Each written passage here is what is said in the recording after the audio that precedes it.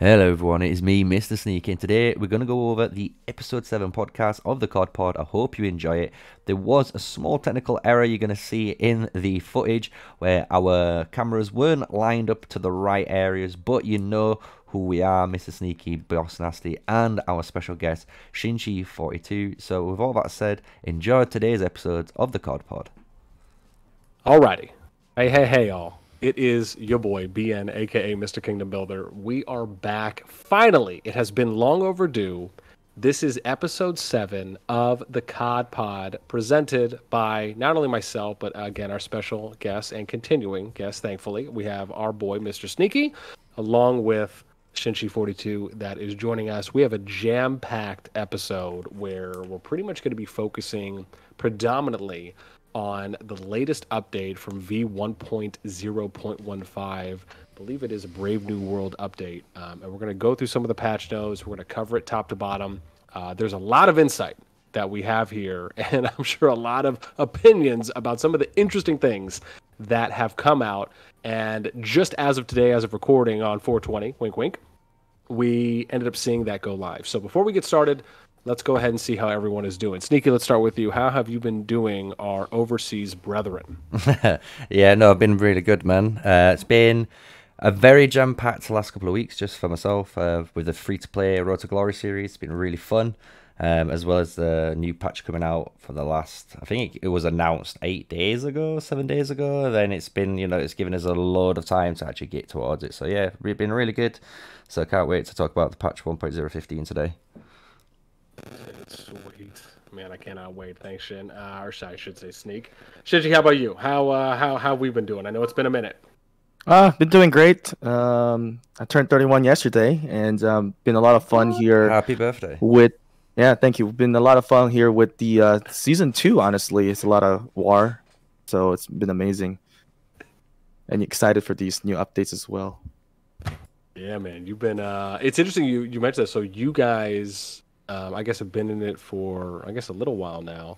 I guess before we really start, how has that been going for you there? We're just killing it. We're dominating.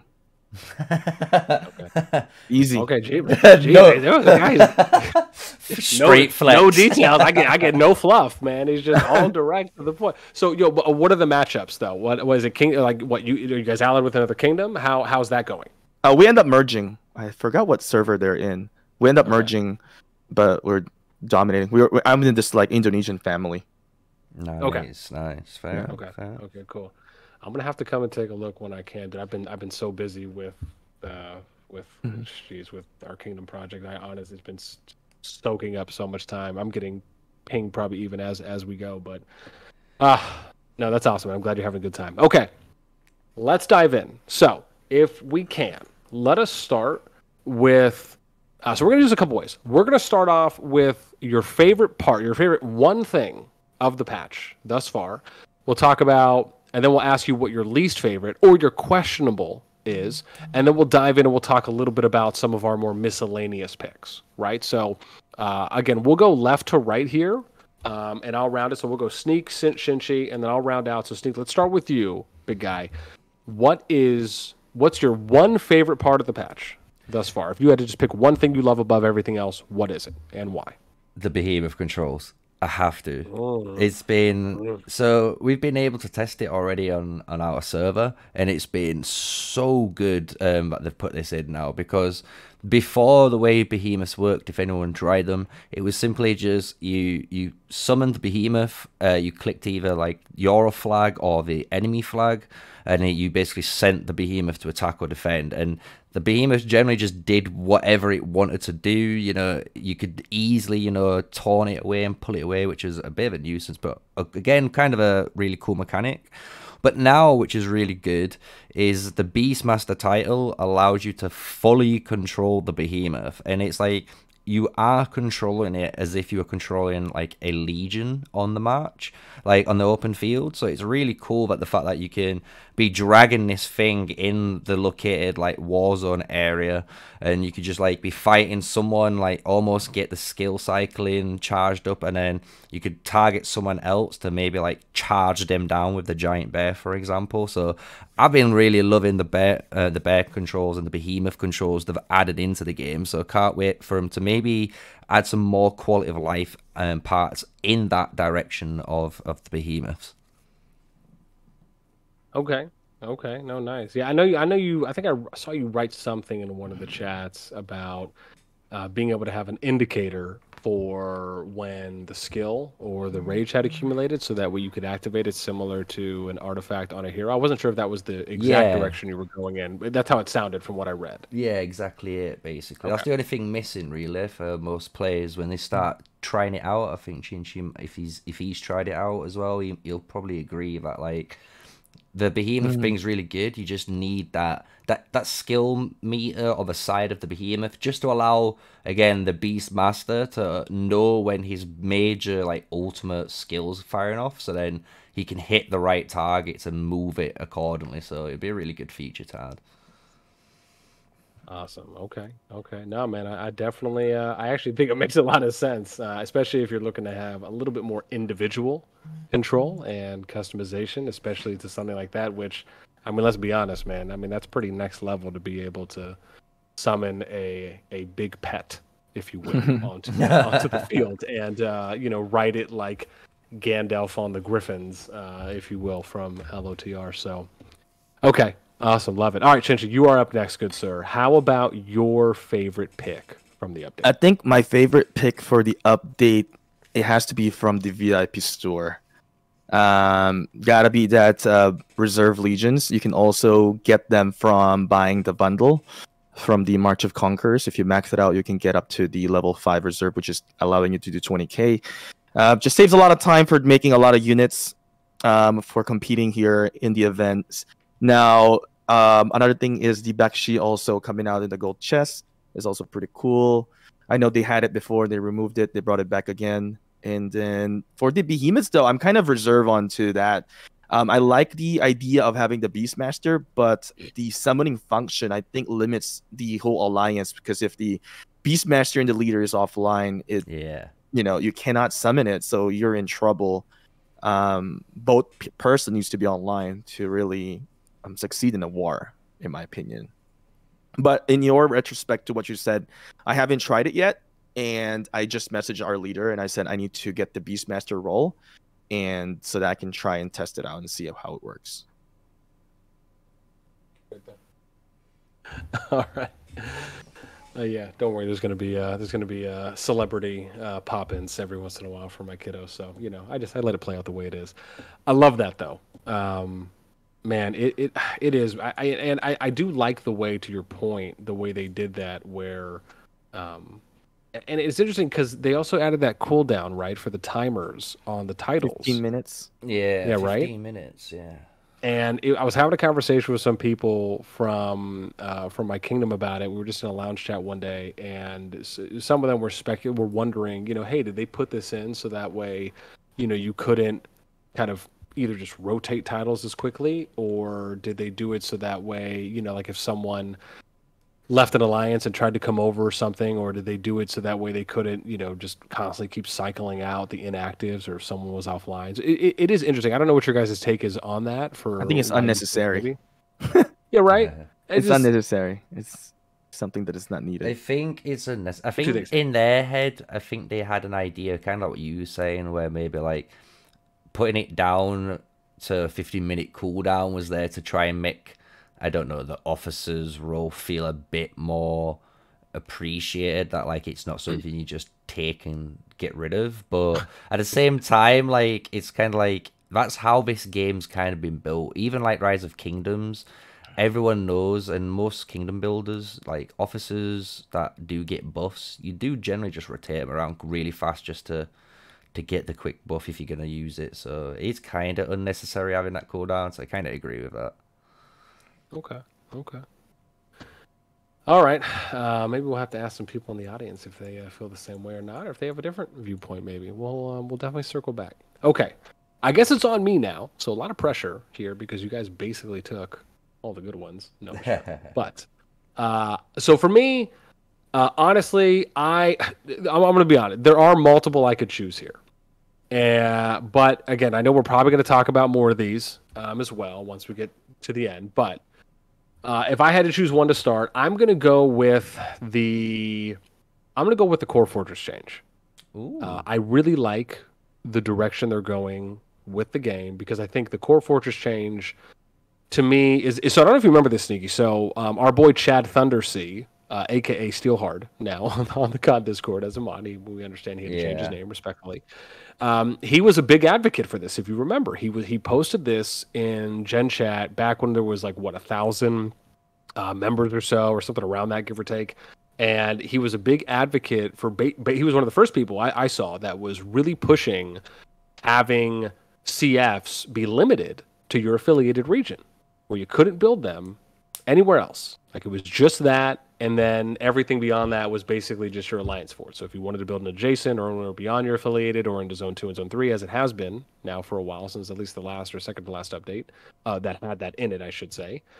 I like this change. I like the fact that, as it reads, adjusted rules for building Alliance Core Fortresses. Alliance Core Fortresses must be built in an Alliance's affiliated region, i.e., as an example, the region where the leader's city is located, which is their starting/affiliated region. So I love the fact, I'm actually in favor of this. I really like how they limit it there, because now it's not something where we've seen this happen. We saw this happen in Server 2, as you did as well, right, where they basically were just region hopping. We've seen this in other kingdoms as well. We see this pretty much done in Merge Kingdoms, right? We saw this in SS1-1 as they went to SS1-2 for the second season, where they just basically were hopping fast and capping a pass, placing the CF at the next pass, building it, cap, and then rinse and repeat, and going all the way. So I like how this, to me, feels like they're trying to not only slow the game down a little bit, but they're trying to make it a little more strategic, a little more tactical. They want it to be something that's more of a group effort, and that, I think, has been a trend we've seen with a lot of the pieces of the updates, right, that they've been coming out with. And I think this is just another one of those, right? Because if you want to be able to now get somewhere, you have to have a lot of people online if you want to build those flags fast, and you have enough resource or storehouse capacity to support flagging out all the way. But I think it also limits it, so because it also, on the other end, doesn't allow for alliances to just easy region hop from pass to pass and just wreck everyone's face. Like I just like how it limits that extreme and kind of reins it in a bit, but it also stays in line with the direction that the game is going and what we've been hearing from the developers. So for me, that's my number one. I don't know if you guys feel the same way. I guess, out of curiosity, Sneak, your thoughts, and then Shinchi on that. I kind of like it, but I don't. The thing is with the Core Fortress thing, I understand like that maybe the thought of having that Core Fortress as like the home region to make it kind of like that's the way your starting point is, but I know like maybe a lot of people, or maybe I'm wrong, but I think a lot of people would have actually preferred the how it used to be, because the cool thing was like you still needed a load of players online to be able to like core drop close enough to the like next pass to build up, and then it was allowing you to actually like close out areas and make safe zones almost. So it was like it was still like long drawn out fights, but it was like really fast paced. Like, you know, you didn't have to fight across an entire region. You was fighting in like 2 major war zones, and that was it. So it kept like, I think, people like happy because of that. But I don't know, I might be wrong. Maybe people dislike it. You know, I thought it was alright. I was happy that the fact that Core Fortress could only be summoned in Zone 1 only now. That was good. I thought it made sense. To stop people just like hopping into Zone 2 and doing crazy stuff in Zone 2 and 3 mates. So yeah, I don't know. That's how you can see I'm kind of on the fence of it. I like it, but I don't like You're it. good. Yeah, so it's a bit of a weird one for me. I wonder how Shinchi feels about it. Honestly, for me, I'm gonna be honest that, you know, Since I am not the one dropping the territories in here, I haven't really been paying attention to that very much. But I'm looking at the map for us. It seems pretty much similar to isn't it pretty similar to what Rock is doing anyway? To where you can move your fortress anyway? Because I'm looking at my positions in here with our buildings.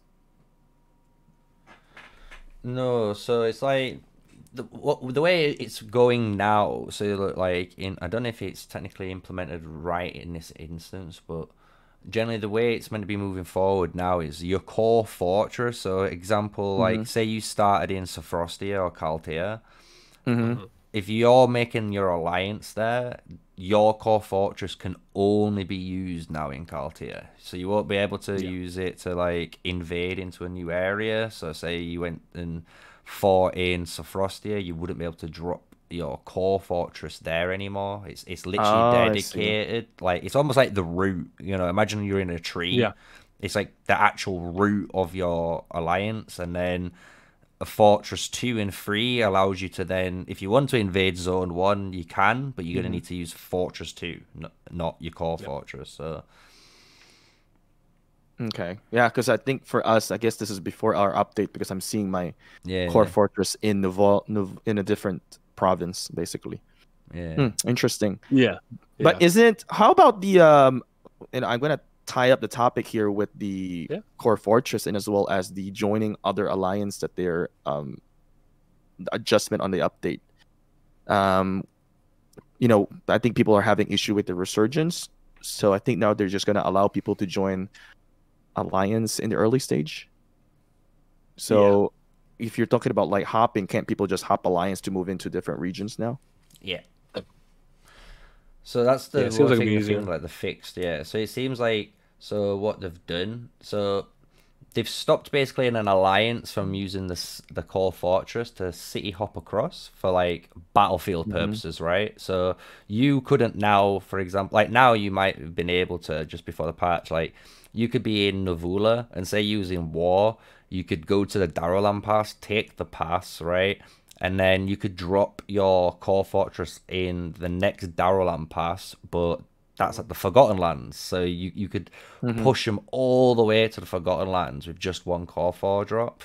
So they've stopped that, but I think that's what the change is aimed for. With the Resurgence thing, makes sense though. I really do like what they've done, because obviously, like, you know, like many people know, the amount of players that have had issues joining alliances, right? Because people join alliances and you want to join your friends, but when you first install the game, it doesn't give you the option. It just like slams you into a random starting region and go ahead. So it's good that they've moved the whole resurgence mechanic right at the start of the game, because it doesn't impact you at the start, right? Because you haven't got any policies, you haven't got any troops, you're only at like 1,000 power. So it makes sense that they've moved it from, you know, I think it was like the 6th stage in, all the way to the 1st stage. So it's a really good bring up there with Shinchi about the resurgence. Forgot about that.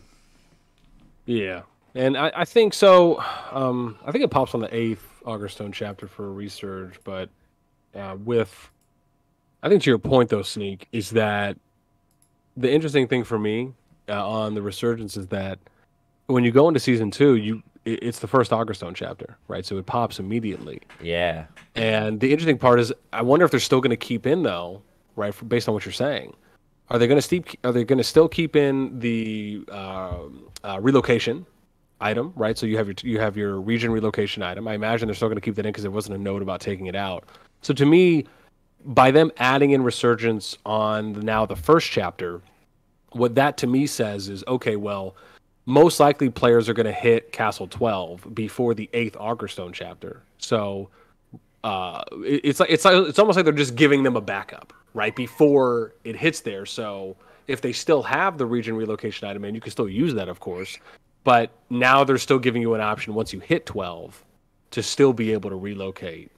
So, I mean, but overall, I like that. I think it is a good change because it still gives people options early on where they don't feel like they're strapped to have to wait all that time to end up hitting that AUG chapter for Resurgence to pop. Yeah, man, Agree. that's what I think. I was sorry. I was just saying that. I was going to say I agree with you what you were saying there. I didn't know if Shinji wanted to quickly summarize anything to do with the patch, what we might have I'm just missed gonna be out. like, I'm just gonna be like a bitter man. I'm like, I agree to disagree. I'm like, people need to suffer how other people suffered in the very beginning. Why did people get an easy pass now? Yeah, you Yeah, guys need right. to learn the Yeah. lesson the hard way. Isn't that how it always is in the beta, dude? I remember, just to take it to a side note, right? For those of us that played Infinity Kingdom for a little bit, right? In the beta, the Capitol buildings at one point, which are basically like the holy sites in Rock, right? The Capitol buildings at one point gave you research, building speed up, and a ton of gold. And then once they went to global, they immediately removed all of that. They removed the research speed, they removed the building speed, they removed all the gold income that you were getting for your alliance that you could basically claim for all the players that were there. And it was just like the biggest nerf. But I guess to my point is, it feels like that's something that we typically see as a trend, right? You'll see them testing things out, and it might start off really, really well, and it might look great, but then, you know, all of a sudden they're making changes that are either taking things away or adjusting things completely, right, to go in a kind of a different direction. So, yeah, I'm definitely with you there. Okay, next one. Now I want to hear from both of you. What is the one change you're just iffy about? Either iffy, it's maybe hitting you the wrong way, maybe you're just not in favor of it, or it's just very questionable to you. So, Sneak, let's start with you. The only thing I could say that we've missed out realistically on the patch was the server migration thing. Just because I have gone on my main account and checked it out. The cool thing they've done is if you go to any of the older accounts now anyway, it does say like server 4. So it like ties my profile to my original server, which is cool. And then when it comes to division, then it doesn't show you like a division in regards to like seed A, seed B, seed C at the moment. What it's showing you in our server is our division is servers 1, 2, 3, 4, 5, and 6. So it's saying I'm somewhat able to migrate from server 4 to server 6, but I don't know if that's just because they've only put this is for the merge kingdoms. Yeah, about the merge and migration system, because you can see like they've put the division system in. You can see they've got like the migration systems like in place, but you can't migrate. Like it won't give you the option to. So it's a bit of a weird one in that patch, I guess. Hopefully we get to see what that does. You know, we're only going to see. I think they've maybe just put in the base foundation ready for, obviously, because people was wondering, are they going to bring migration? Are they not?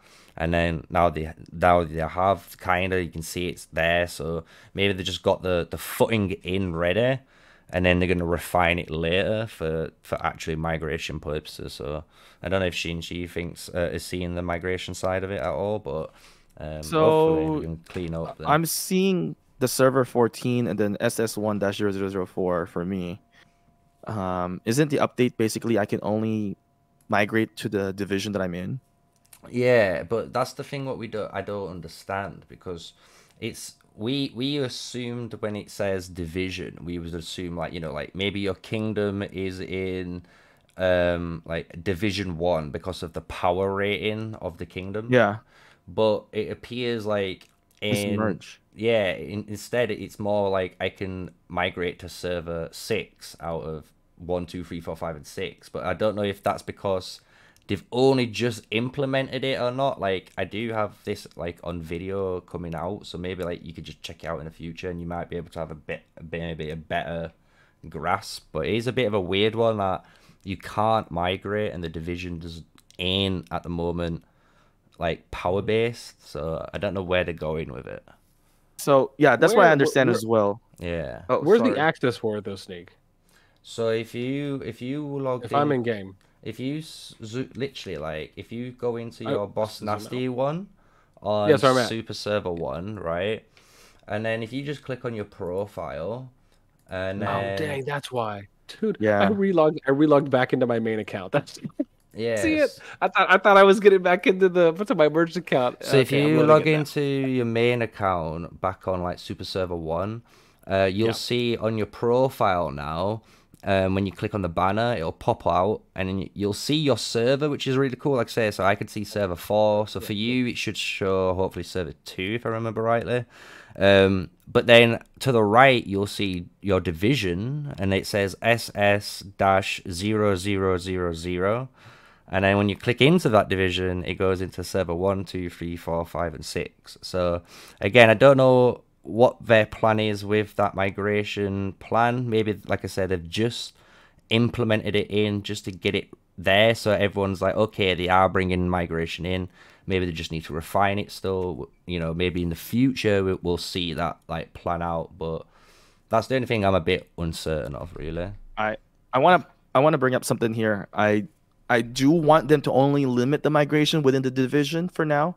I don't want them to open it up, because when they start opening it up, then we can start seeing super servers like what we've seen in Rise of Kingdoms. Yeah, exactly. Yeah, because I'm sure as well in the patch it does state as well with the migration, like you're gonna have a certain amount of places per kingdom as well. So it's not like every single whale can flood into one kingdom. It'd be like maybe 30, 40 members max. So if you've got 10 whales trying to get in and only 3 get in, then it's kind of tough luck. You know, you missed your place. But maybe in the future, again, they might implement a way to manage that. Like, I know BN's always kind of gone for advocate of being able to, maybe if you was the king of the Call of Dragons zone, you was able to accept or deny new, you know, migrants into your kingdom, right? Like, so it'd be really cool maybe in the future if they're going to be able to do that. Maybe they've had to reset Rise of Kingdoms into Call of Dragons to do it. So we'll soon see in the future, hopefully. Yeah, man. I mean, I'll say this. I mean, to Shinchi's point, I'm a big advocate for. Listen. I don't want to go down my TED Talk rabbit hole too much when it comes to kingdom management. You guys know my passion for that. But I will say this. I'm very much of the belief that when you look at the kingdom builder genre in general, there is rarely any care or quality of life attention to actual like kingdom optimization when it comes to giving you tools, utilities, and ways to just do things better, right? Like something I've mentioned before is, you know, why can't they generate a report that the king gets, as an example in Rock, that shows you how many people logged in at least one time in 24 hours? Why can't they show you how many people logged in one time across 3 days, across 7 days, right? Why can't they show you, why can't you get some type of kingdom-wide activity report that shows you that and shows you people that haven't logged in the past 3 days, in the past 5 days, in the past 7 days, right? Like things like that, where they're really trying to treat the game and the kingdom you're in as if you were running your own country, right? Like those are kind of, you know, like census type reports. Like that's a very simple thing, but it can give you such great insight into how your kingdom's doing. And again, I'm not going to go down, you know, too far with what I would consider to be my amazing, brilliant ideas, because they are awesome. Let's just not get twisted. But I'm going to say this to Shinchi's point specifically is on the migration. I am 100% in belief that they either have to go one of two ways. They're either going to have to go with some type of universal common denominator system that is fair across the board, right? Because remember, they don't have king tools. There's no anything. There's no king or queen thing. Now, they could do something like that with the dragon. It's not like they couldn't. I'm sure maybe it has been a thought. But if you don't do that, then you have to have something that's uniform, that's fair for everyone, that's consistent across the board. Because at that point, the only other way they could do it is you'd have to allow people to come in, like, I mean, even if they're coming in at a certain criteria or a certain threshold, right? They still would be. It's in the player's control, right? And in my opinion, I just don't believe that should be the case. I think that's the worst thing they could do. The way I've always viewed it, like Shinchi, you might remember this, right? Because you've played Rock for a while. Do you remember when they did this trial test in Rock where they where a server announcement went out to everyone in the kingdom when a new migrant joined? It was only for a short period. Okay, so you remember this. At the time, I thought the idea was great, but the execution was poor. It shouldn't have gone out to everyone. Only the king should have got notified of when someone joined, but also more importantly, they should be notified when someone leaves, when someone migrates out of the kingdom. So you get the income. It's the same thing as like if you're migrating to, if you're trying to immigrate to a new country, right? Like you get, like I'm sure the government or some department probably gets notified of, hey, this person got approved. There's one more that came in. They keep numbers on how many immigrants came in, how many people left. Right? I mean, again, these are just basic things to me. So to make it long story short, I would love for them to do something, in my opinion, where they have it be in the kingdom's control, not necessarily the player's control. And I'm not saying they couldn't make something work. I'm just saying my belief is that I think there's more value, there's less margin of error if you do it in the kingdom, and they should be able to approve or deny every single person that comes in. There should be no, you can just go there. Like everyone should have to apply. And what it should also do is it should show you a history. How many kingdoms has that person played in? How long were they in their previous kingdom before they applied to your kingdom? What's their current power? What's their breakdown of kills? Like it should almost be like a resume, right? Like players should have a rap sheet, right? And I mean that in a good way, not in a bad way, but you should have some type of a rap sheet that that the king or the queen can see when they're coming in. And then you should be able to approve or deny it, whether it's one person that has it or if they do some type of like it needs a 2 out of 3 approval or whatever, right? I mean, I still would like for it just to be very simple and have one person, but that's my belief on at least a part of the migration system. I don't know how you guys feel about that, but I just feel very sure about that stuff. Yeah, being realistic into this, just thinking about what would devs do in their perspective is that, I heard your idea. I've heard it from other people also. But with that type of idea, you limit many people as well, and you're giving too much power to certain individuals in the game to moderate the server. And I think in a developer's perspective, they probably want more of a free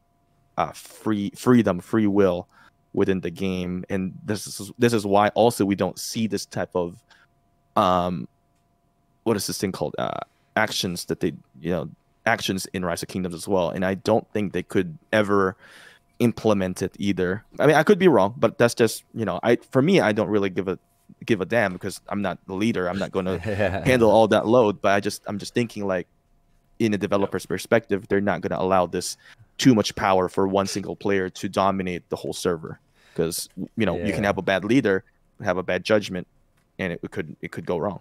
Exactly. Yeah. No, before we go down that rabbit hole, because maybe we might save that topic, to be fair, for maybe next episode. It might be a really good episode to talk about things like that, because it could easily go down hours and hours on end. Oh yeah, especially talking about kingdom management when it goes to being able to just like you said, being able to approve people, not approve people. How could you be able to maybe give players some sort of tools to improve the kingdom experience? Like, we could easily talk about that. So I think we've done everything we need to do though today. I'm not gonna lie, I think we smashed out patch 1.015 really well. I don't know about you guys. Yep. So I was just gonna say I'll pass it over to you, BN, if you want to do the nice little closing outro, see where everyone was going to be able to catch you, where we're going to catch everyone else, and go on. Alrighty, this one was short. It hurts my soul because it's always a good conversation with you fellas, and but I understand. So again, I am going to be the kind Boy Scout and go ahead and follow suit. So as always, again, as we start to round out, bear in mind, or I should say just keep in mind, that for anyone out there who is ever interested, right, we always try and do our episodes live. I know, at least for the time being, I know we've been doing them on my Discord, but as always, right, and we'll get to Sneakyy and Shinchi where you can find them in a bit, but you're always more than welcome, right? Again, we like to do these as kind of just a way, and who knows, maybe we'll just kind of rotate servers that we do them in. But again, I'm always happy to host, and just know that they come to me, I don't force anyone. So, but anyways, with that being said, again, we appreciate everyone who comes to tune in. We love being able to give you guys kind of a first, I guess, listen before the video comes up. And, I know there's always opportunities to interact with the audience as well. So again, we appreciate those of you guys who end up checking us out, especially before we do end up uploading those to our channel. So let's round this bad boy out. Sneakyy, what do you got going on? Where can the people find you? Yeah, man. So if you're free to play and you're looking for a series, I've been smashing out a Road to Glory series, purely free to play on the new Server 65 with Mr. BN here and his project. It's been really fun as well. So I've been giving you guys all the tips that you need to know. So if you want to check that out, I am on YouTube. MrSneakyy is the way to find me. I've also got Twitter that you can do again, MrSneakyy. I believe it's 94 at the end though. So all the socials and stuff that is pasted around my YouTube main channel. So yeah, if you want to find me, tune in. I live stream. I do everything you need, and we have a load of fun. So yeah, that's where you can find me at. Awesome. Shinchi, where can we find you? You guys can find me, of course, on YouTube. You can also find me on TikTok, you know, creating guides for Call of Dragons, kind of just all around. And also, if you like war, we're having a lot of war in our server right now. We're dominating. So if you want to see people get smashed into pieces, then check out our live stream. Definitely. I've zeroed so many so far. It's pretty awesome. I don't feel bad. I don't feel bad. Shinchi the Warlord. Yeah, just going in. Shinchi, all right. I've looted like 20 million recently. Just this guy, man. I'm done. All right. I guess I have to round out. I'm pretty simple. You know, all my stuff is pretty much on YouTube, so you guys can find me at BossNasti on there. Googling is always an easy way too. And yeah, that's it. Again, man, I hope you guys enjoy. Thank you as always for your time. We appreciate those that watch. And this is fun, man. I'm hoping we can continue for a lot more episodes. I know we've been talking about maybe bringing some more guests on as well. So we definitely will be looking to all of the above. But we appreciate, again, I should say I appreciate Sneaky and Shinchi's time. And again, that's going to do it for us. So as always, man, until next time, we will catch you later. and